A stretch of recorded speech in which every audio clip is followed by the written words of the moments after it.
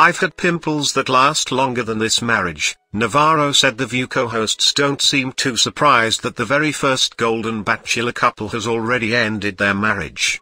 On Friday's episode, April 12th, the ladies reacted to the bombshell news that Jerry Turner and Teresa Nist are divorcing. The former couple's joint announcement came just 3 months after they tied the knot in a lavish televised golden wedding.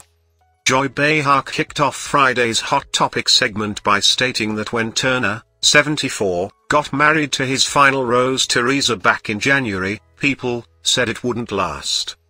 After a brief pause, she added, "Turns out they were right." The screen then cut away from the comedian, 81, and a clip of Turner and Nist, 70, sharing their news played. In a joint interview that aired on Good Morning America, Turner sat beside his former bride as he confessed, "We've looked closely at our situation, our living situation and so forth, and we've kind of come to the conclusion mutually that it's probably time for us to dissolve our marriage." Laughter could be heard from The View's live studio audience as the clip of the interview played. When the camera returned to Behar, she appeared to be at a temporary loss for words, as did the rest of the cast. Ana Navarro then cut in, directing her comments to Behar.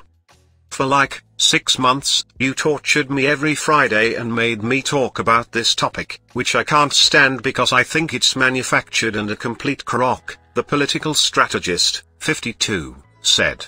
"So, today, I get to say, I told you so, I told you so, I told you so."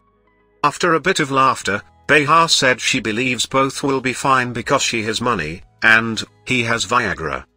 The ladies then discussed why the two decided to call it quits, citing geography.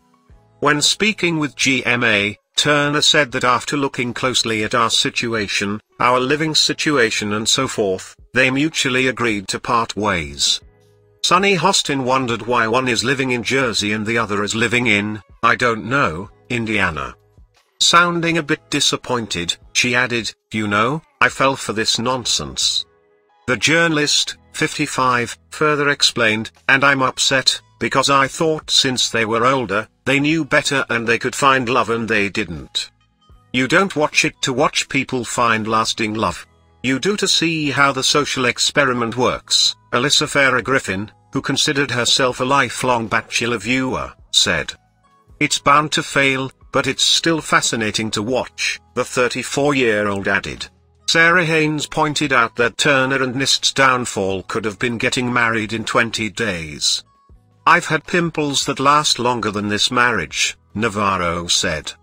There are 28 Bachelor Nation couples who are married, engaged, or still dating.